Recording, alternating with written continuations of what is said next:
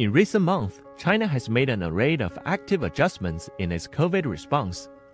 A Pakistani expert says China's COVID response shift has been made in accordance with constantly evolving situations in order to effectively address the challenges posed by the pandemic. Well, it is important for the government to be flexible and adaptable in their approach to preventing and controlling the spread of COVID-19. As the situation is constantly evolving and new information and evidence become available, this may require adjusting epidemic prevention policies as needed in order to effectively address the challenges posed by the pandemic.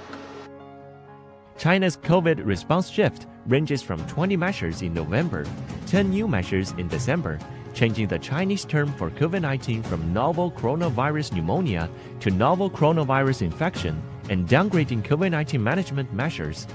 The expert points out that China is making constant efforts to coordinate epidemic prevention and control with economic and social development.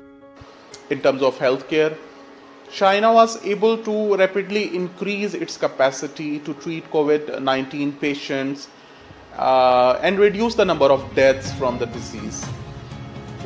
The country also developed and approved several vaccines for COVID-19 which have been used to immunize large portion of its population and facilitating the development of vaccines and treatments.